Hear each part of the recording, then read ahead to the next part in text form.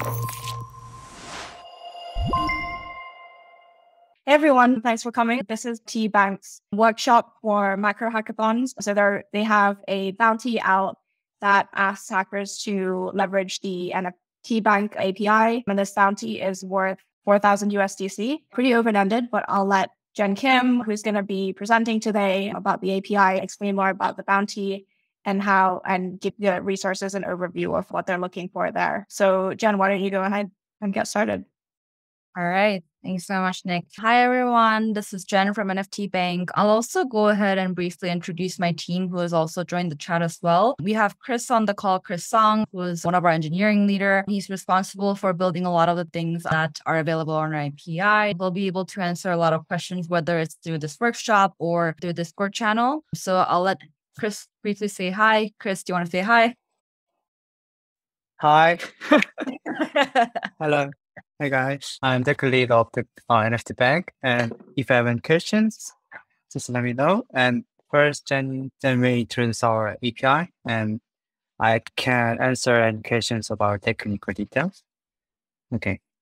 Awesome. Thank you, Chris. And then we have on the call Sophie and John, Sophie Jang and John Kim, who is part of our BD team. They'll be active on Discord to answer any questions and then make sure we engage with the hackers during the season of Hackathon. John and Sophie, if you want to quickly say hi. Hi. If you guys have any questions or things to communicate to our team, always don't hesitate to tag John and me on our Discord channel. Thank you.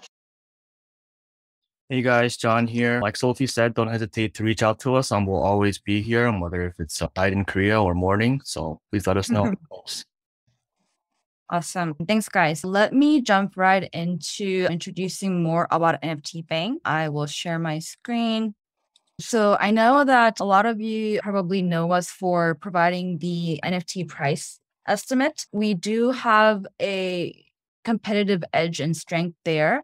But what I want to do today is actually give you a broader overview of what NFTBank is. And then from that, what you can expect to get from our API. I think it can be a collaborative session where a lot of the participants ask us questions whether certain things are available or can be available given what we already have on our website. About NFTBank, we started by trying to solve the problem of NFT pricing, given that the lack of knowledge or information about how to correctly price the NFT, we saw that as a hindering force for the activation of NFT trading. Obviously, when the NFT industry overall just took off, we were able to benefit from that rise by being able to provide that core piece where it allowed people to be better informed about how they can make a purchasing or selling decisions. But I think where we stand today is a lot more advanced, even though the market may seem a little bit more gray. People are now really trying to innovate ways of leveraging different components of the financial system that revolves around the NFT to build something that can unlock what we're calling NFT financialization. So what we've been doing here are one, like using the price estimate that we have, give the power to the people to better understand what their NFT finance current state is.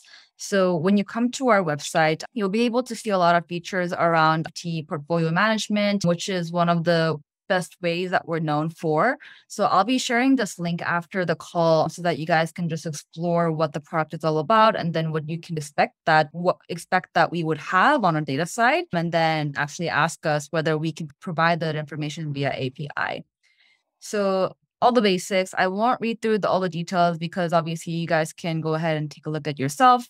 But at a high level, what we do is connect multiple wallets so that the users are able to get an at-glance view of their NFT portfolio and then understand what their performance is looking like. And then based off of this, they can make additional decisions around how do they want to basically strategize further when it comes to making decisions for NFT trading. So right here is a screenshot of the top level summary of their portfolio, as well as the inventory of holdings that the NFT traders would have. And then for each of the NFTs that they hold, we provide our estimate price, which is the proprietary model that we use to power, and then floor price, of course, the common standard for the market, but obviously not as accurate as estimate, and then the acquisition price and the acquisition date. I think one thing to note out here is that what we provide is the ability to convert between the E versus ETH standard based on the exchange rate on the day of the relevant trading. You can imagine that we would have information along the lines of estimate price, floor price, and then acquisition like trading records, and then also the exchange rate for the particular date. And then I think knowing this, you can imagine like a lot of different things that you can build around. So I would love for you guys to imagine as I go ahead and explain what our features are, and then what we can connect the dots to innovate further through this hackathon. So yeah, I think this talk will give you an overview of what you can find in Portfolio Manager as a solution. And because we're able to do this, many of our clients or users have loved us for being able to provide a tax service. When you think about tax, I think it's something that we won't think right off the top of our head when it comes to like financialization, but any kind of financial activity entails correct record keeping.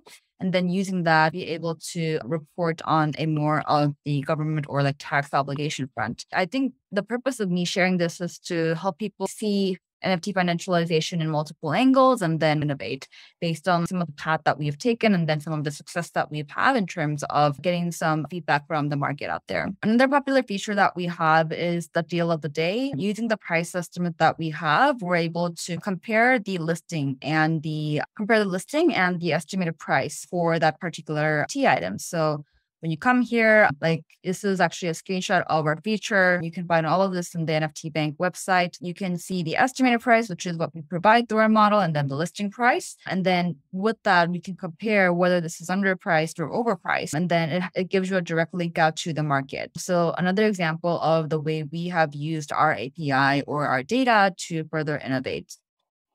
Another way that we have been innovating using our core data set around the price estimate is providing what we're calling NFTBank index. So when you look at the index that exists in the TradeFi system, the goal there is to understand how the market is moving.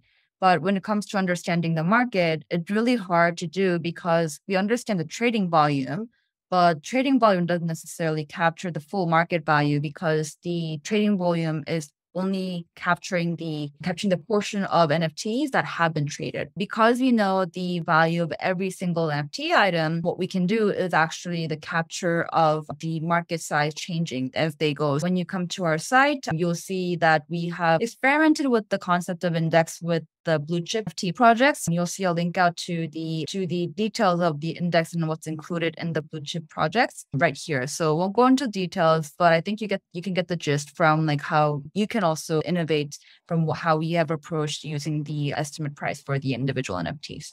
That was a brief overview of the most popular features that we have.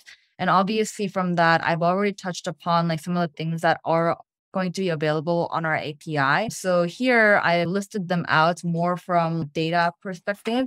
So obviously you can get ML-based price estimate. We cover around 8,000 projects at this point, accuracy around 90%. And we provide different ways of interacting with this data.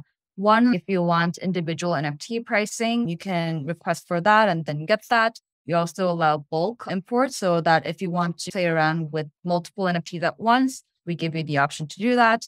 And then when it comes to historical price trend, that's another thing that I think many of our partners have found very valuable. I saw that the list of like financialization ideas, I saw the list that many people have inputted. Some people explored the idea of options or insurance in order to correctly build those kind of products. Understanding of how the price history price change have occurred historically, I think will be a key component. So you can find all of this information here. And then when I'm sure like we obviously have confidence in our price estimate, but many users can have the doubt or want the desire to know like how accurate is this or like how accurate is this for this particular project that I'm interested in? What I will provide in the link is the link to the dashboard that shows you this. And basically, this will show you the first dashboard will show you the list of projects. And then for each project, what is our accuracy? What is our model accuracy for the NFT price estimate? The second one, I think, will be a little bit more intuitive, which I will actually click right now. Here, what you will see is the list of actual sales that took place for the particular NFTs that you would have selected here. And then we'll show you the comparison to the actual sold price of the NFT to the estimated price that we have for the particular day of the sale that took place. So perfect timing. As you see here, when you see this line item, this is a transaction that occurred for due item 1024. The actual sold price was 6.5, and then the estimated price that we had was 7.62. The gap between here gives us the performance, or like how accurate our data was. And this is a way we visualize so that you can get like an at-glance view of, or like basically the confidence level with which you can use our API. All right. And I think for various reasons, many people would also find trade floor or collection floor price valuable as well. We also provide that. The nature of the data is, I think, very comparable to the price estimate. So just like how we provide individual NFT pricing, a way of getting that bulk or historical trend, we provide all of that for the floor price as well.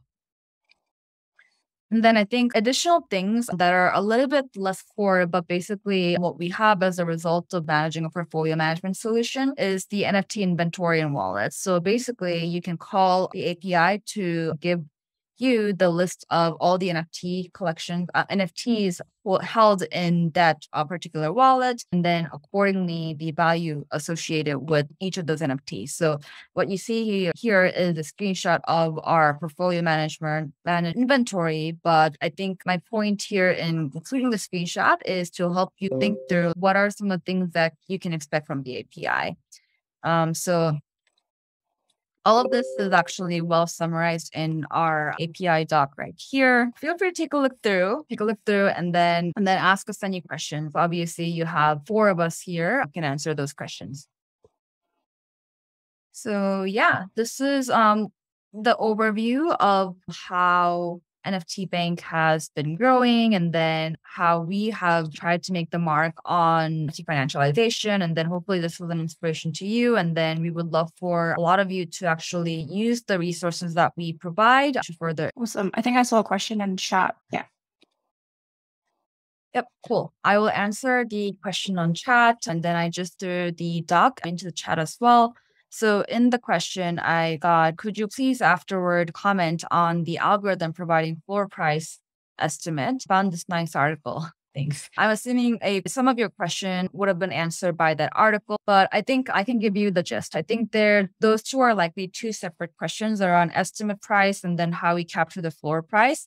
On the estimate front, at the core, how we look at the data is basically looking at the sales transaction data of the NFTs that have been sold in the market. And then obviously, I think even intuitively, a lot of us know that traits of the individual NFTs are like the key determinants of the price. But what we actually see is not as intuitive in real data as what many people would think. I think an example of that is many people assume that the rarer the trait combination that a particular NFT has, the price is always going to be higher. It's not always that. How we track is basically just analyze the moving pattern of the NFT prices for the particular traits, and then understand which trait was actually most influential in terms of determining the price. And then basically have our model be trained using those signals, and then turn that into an NFT pricing model altogether. So I would say that's at the very core, but then obviously how the trading behavior is in the market would influence how we capture like outliers, right? For example, I think wash trading has been a lot of the big concerns around like how the pricing can be very manipulative, which I think is something that floor price is like very prone to. But our models actually detect as we go what are those like behaviors that are not necessarily genuine representation of the market, and then try to capture that into the model. I think right now we oversimplify when we explain it to our partners or our APIs to say that. You got it. Okay. Sorry, I just need to. No worries. Yeah, we oversimplify to say that we have a certain model, but in reality, we have, I think, more than 20 versions of the model that we continuously evolve from the observation of the market trading patterns. So that's on the estimate side, but I think the floor price question answer may be a lot simpler. We currently use the OpenSea market data to detect the floor price. And then when it comes to trade floor price, how that is captured is basically for a particular NFT, we look at the trade that has the highest price, and then we look at Sorry, let me take that back. So for a particular NFT, we look at the NFT or all the traits that a particular NFT holds, and then we compare with all the other NFTs in the same collection who share the same trait. And we look at the floor amongst all of those shared trait NFTs. And then for that one NFT, the trait that has the highest floor is how we're defining the trait floor. I think this is a little bit more complicated when I try to explain it like this, but I think it's pretty intuitive if you are an avid NFT collector, and then the way people have been defining the trait floor price. But let me know if there's anything that I can explain further to clarify. Okay, I got a thumbs up from Gabriel. Awesome. Thank you so much. Yeah. Anyone else have questions? If not, where to find the team on the Discord. There's an NFTBank channel with all the resources that you'll need for the bounty, and all the links are on the resources section as well.